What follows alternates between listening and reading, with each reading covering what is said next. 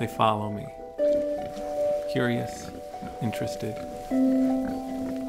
What they don't know is that this communion is a lie. I am not their herd mate. I am a pig farmer.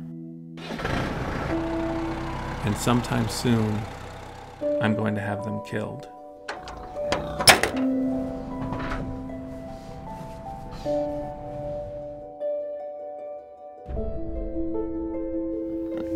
I really love being around these incredible animals.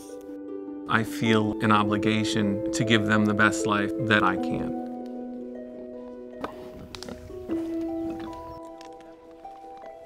After 10 years of looking into thousands of pig eyes, I've come to understand that they're never vacant. There's always somebody looking back at me.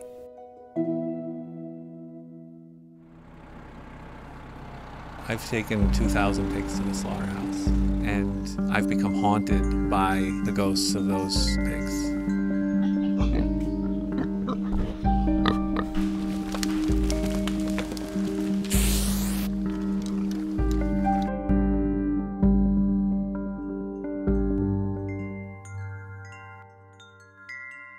I don't want to have power to decide whether something lives or dies anymore. He is one of the last pigs that I will ever have slaughtered.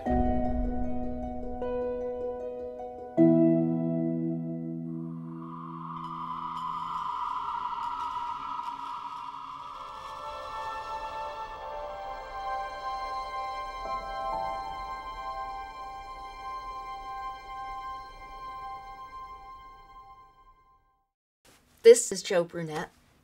And this is Allison Argo. And we're going to make this really short and sweet. Allison and I have been working on this film for about a year now. It's just been the two of us out in the field, and we've been financing it entirely out of our own pockets. And we've been doing so because we really believe that the story we have is very powerful. Come here, Niblet. I never had the privilege of spending so much time with pigs before. Good girl. They're so smart and so sensitive. Good girl, Nib. It really helped me understand why Bob has chosen to turn his life upside down. That's a good girl. We know that this story is going to be really powerful, and we want to put it out there in the world. But we are tapped out, and that's why we're turning to you today. Yeah, we've got one more shoot left. So with the funds that we raise from this campaign, we'll be able to complete that shoot, and we'll be able to hire an editor. So we're reaching out to you today to see if you can give us financial support. That would be fantastic. We've got some cool rewards.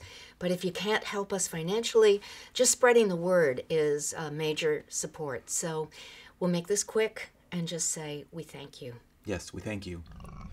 And so do the pigs. They're very polite, these ones. Here's my nibble.